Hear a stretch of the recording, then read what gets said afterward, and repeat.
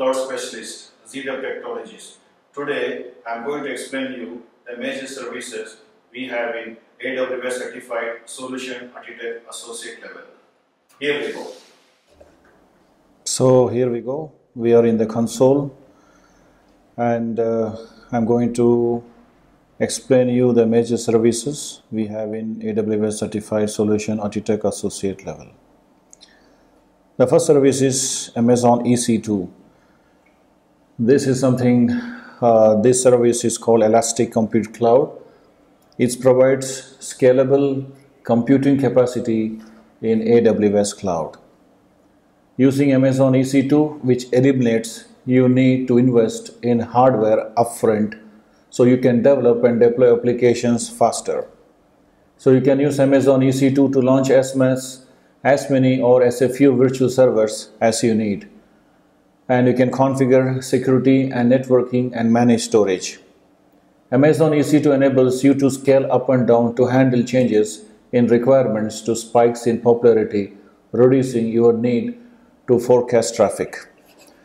So this console have a lot of features and benefits. So here we have a running instance. So you can see here it supports virtual computing environments known as instances. And here we got pre-configured template for instances that is known as Amazon AMI, that is called Amazon Machine Image. That package the bits you need for your server, including operating system and additional softwares. And I can say, and here we got various configurations of CPUs. When I select the instance type, you can see we got various configurations of CPU, memory, storages, and networking capacity for your instance, known as instance types. And Amazon EC2 provides the secure login information for your instance using the key pairs. There we go. And AWS stores the public key and store the private key in a secure place. And when I talk about the volumes, here we can see the volumes, which is here. And the volumes is, again, the storage volumes for temporary data that's deleted when you stop or terminate an instance. So when you're launching the instance, so let me launch one instance here.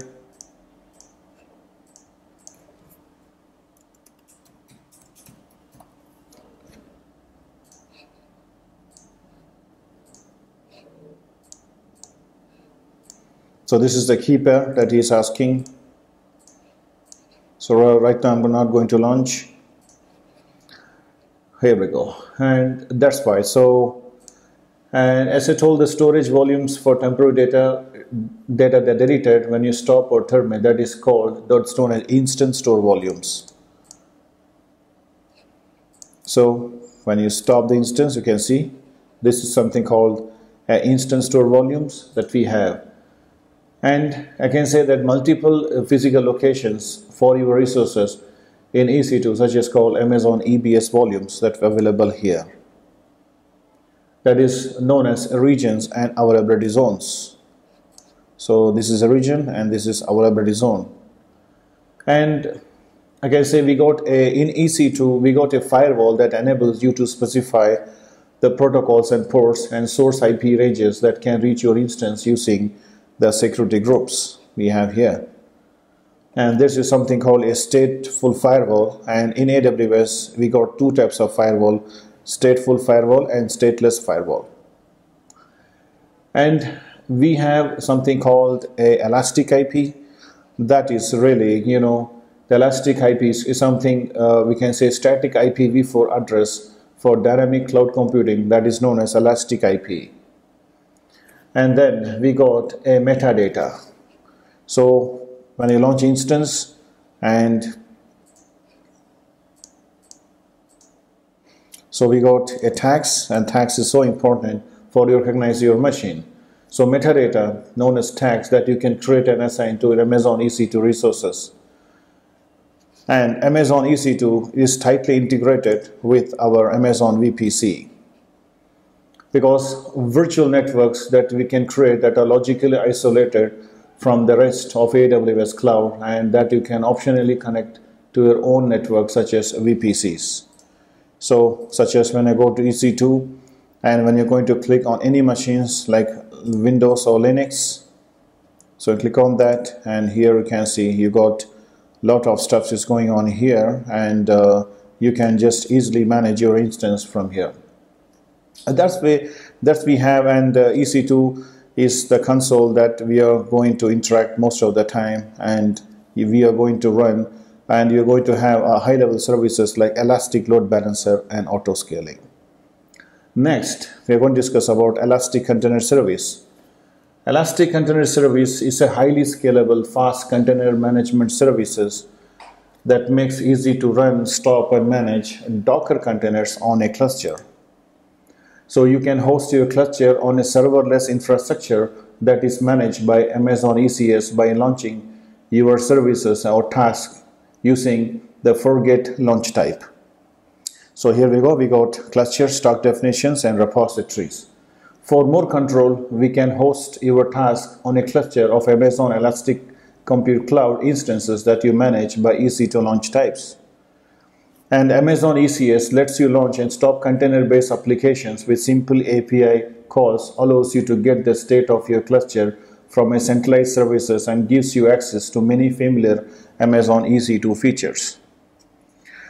So we talk about features of Amazon ECS. So we have a lot of features. You know, Amazon ECS is a regional service that simplifies running application containers in highly available manner across multiple availability zones within a region. And we can create Amazon ECS clusters.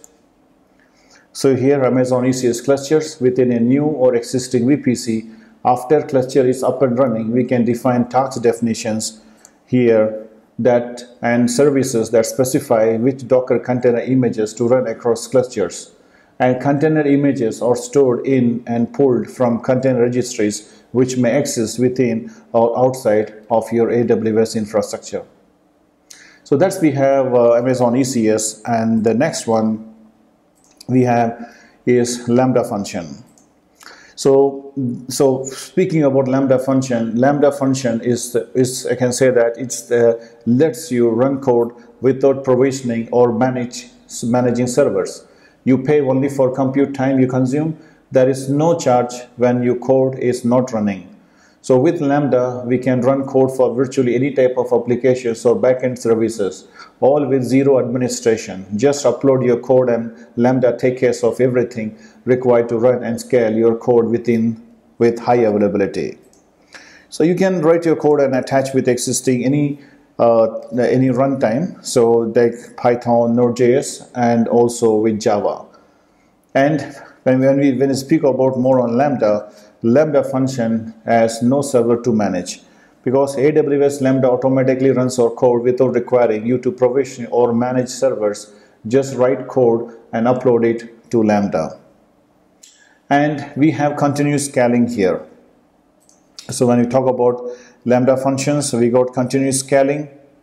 And the continuous scaling is something I can say that AWS Lambda automatically scale your application by running code in response to each trigger. Our code runs in parallel and process each trigger individually, scaling precise the size of the workload. So we can have a number of functions here, and we have sub-second metering. With AWS Lambda, you are charged for every 100 milliseconds our code executes a number of times your code is triggered, and don't pay anything when your code is not running. So it's very simple to create a functions here. So you can have any runtime, and you can have existing one. So that is given by a permission by IAM. Create a function, and then you can have your function, any runtime function that you have, and Lambda is going to execute it conveniently. So here you're going to have your code, and then you're going to run it. And you can have CloudWatch events attached with Lambda, and it gives more flexibility to run the code on the particular time or minute. So that will gives you more flexible options for this Lambda function to get triggered by CloudWatch events. Next, here we have Amazon S3. So Amazon S3 is a simple storage services that have a simple web service interface that you can use to store and retrieve any amount of data at any time from anywhere on the web.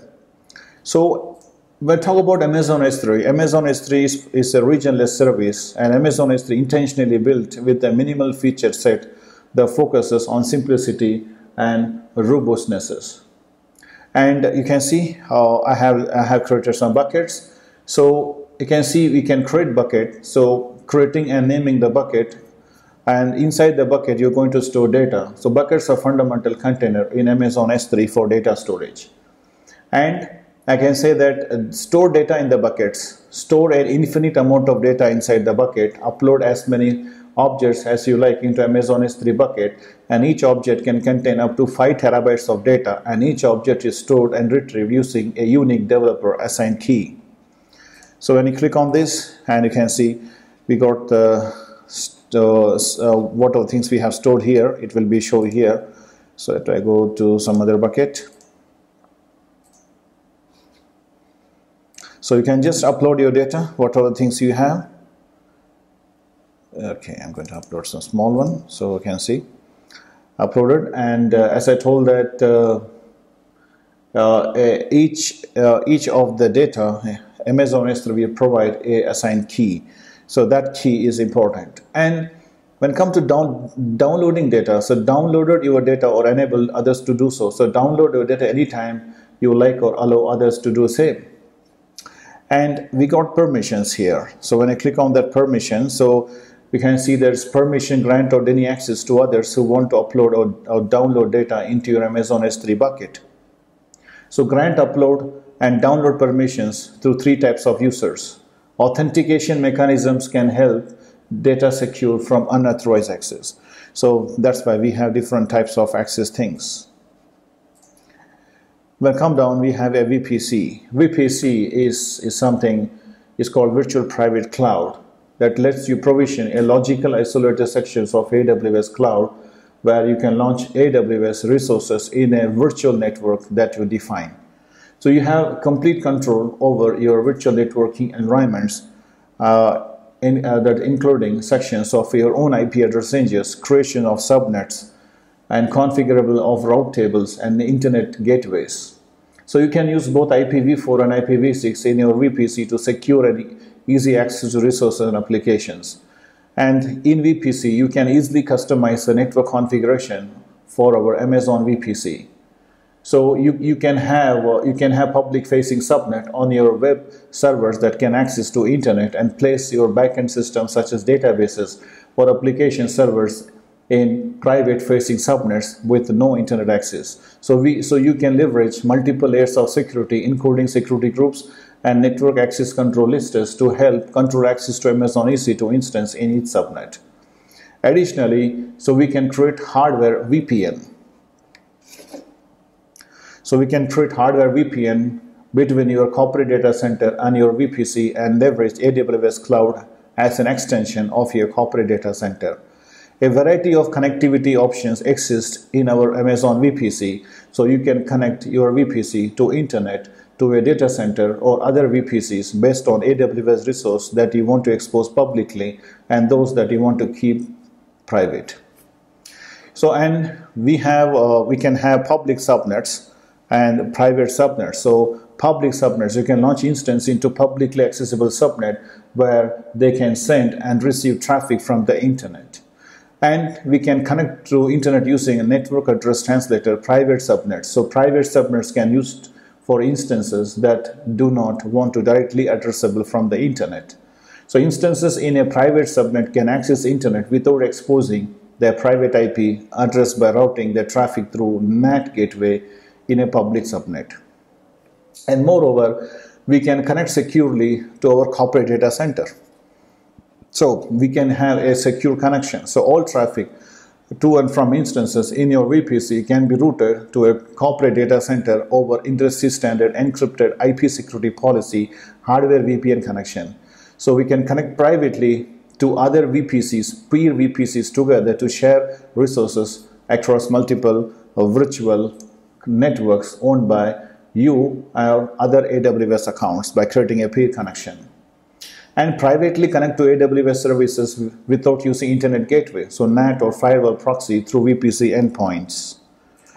And available AWS services like S3, DynamoDB, Kinesis, Streams, Service Catalogs, EC2, System Manager, Elastic Load Balancer, API, Amazon Elastic Compute Cloud, and SNS. So privately connect a SaaS solutions provided by AWS Private Link. And in via VPC, so AWS VPC is flexible because privately connect your internal services across different accounts and VPCs within your own organization, significantly simplifying our internal network architecture. So that's we have about VPC. And then here Route 53. Route 53 is another major service we have in our AWS certified solution architecture. Everyone must have to know about this Route 53. So this is a DNS management, traffic management, and domain registrator. So Route 53 is highly available and scalable cloud DNS web services for Amazon. It is designed to give developers and business an extremely reliable and cost-effective way to route end users to internet applications by translating names like converting IP to name and name to IP. So Amazon Route 53 effectively connects user requests to infrastructure running in AWS. So such as Amazon EC2 instance, Elastic Load Balancers, or Amazon S3 buckets. So can also use to route users to infrastructure outside of AWS.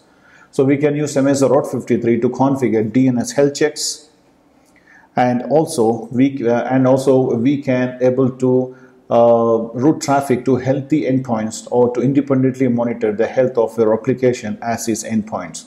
So Amazon Route 53 traffic flow makes it easy for you to manage traffic globally through variety of routing types, including latency-based routing, GeoDNS, and geo-proximity and weighted round-robin. So you can have records and you can see all the routing policies. And all of this which can combine with DNS, you can easily manage how end users are routed to our application endpoints, whether in a single AWS region or distributed Amazon around the globe. Amazon Route 53 also offers domain name registration.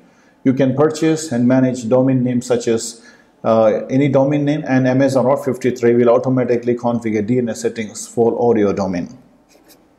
So like that, we have a few more services, that is important services that you must know to get past in AWS Certified Solution Associate exams. All right, I hope you enjoyed the session.